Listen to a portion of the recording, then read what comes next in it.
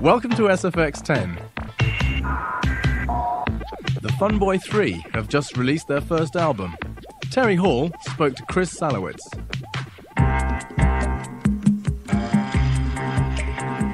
First of all, I should ask you how you personally reacted to the attack on Liverpool.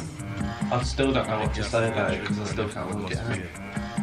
But when Neville phoned me up from the hospital and told me, I was really upset. And I went down to see Limbo, and then I saw him on a stretcher with his head fully covered with a bandage. I just didn't, that's just stuck in my brain more than the idea of the attack. Seeing him close to death. But I don't know what to say about it. I don't know what motivates the people who done it. I just can't work it out. When he was attacked, that was when he'd taken the white label and ain't what you do. Yeah, the 12-inch to the disco to play.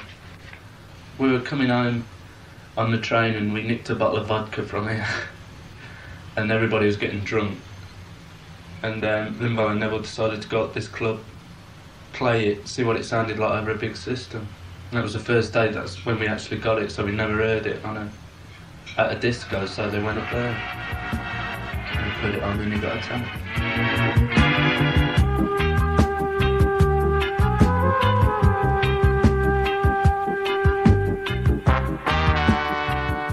I've heard that Jerry Davis has been getting very uptight about what he's been saying in interviews. Yeah. About having written about Limbo. You should read the ones in America and get uptighter. No, he disputes that Limbo wrote the lyrics for Ghost Town. Neville. Neville. Yeah. Neville and Limbo came back with the idea from Jamaica, and they felt they deserved the credit on the single, which perhaps they did. I think they did. Well, in fact, Jerry had told me that he'd written the Ghost Town during the last specials tour of England. I can't really comment on it because I didn't have anything to do it. I mean, when they were in the studio doing it, I wasn't there half the time. I was too pissed off, so I just let them get on with it. What was that, like a bad time in the special? That was the end of it, yeah. I mean, more specials was bad enough because there was confrontations between machines and musicians. People were upset by the use of the rhythm box because they felt that they could play better than the rhythm box or the sitar or any other instrument that was used. And there weren't that many people involved with the more specials LP. There was only about 2 people involved in it. Who was that? And Jerry and Dave, the producer. But it's okay, it's fair enough. I quite like more specials. I thought side 2 was good. I'd like the direction it was going in. But then the direction changed again. A lot of those songs were, like you said, actually done with 1 person or 2 people in actually doing them. Especially side 2. Especially on songs like I Can't Stand It. And Jerry and Horace went in and did that late one night. And I came in with Rhoda and sang on it. So did that bring out a lot of tensions? Yeah, because the band wasn't together, and it just made people angry. But I mean, sometimes those tensions make groups play actually better. You know, it did on stage. I thought those stage shows were really good. It did. I mean, that's why it was so good, because we were all angry with each other.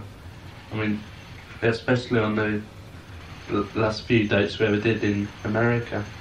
We were actually shouting at each other on stage during songs and things. And it was great. It was like that was like the first time we ever played in America. That was the last time.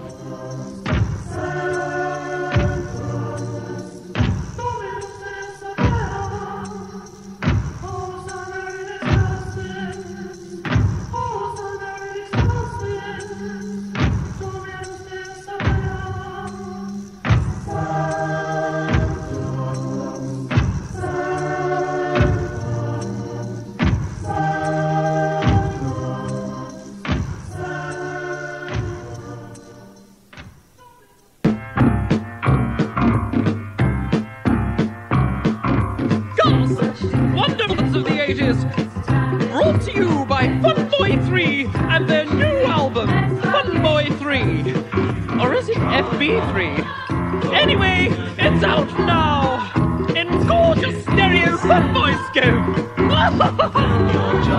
Get it!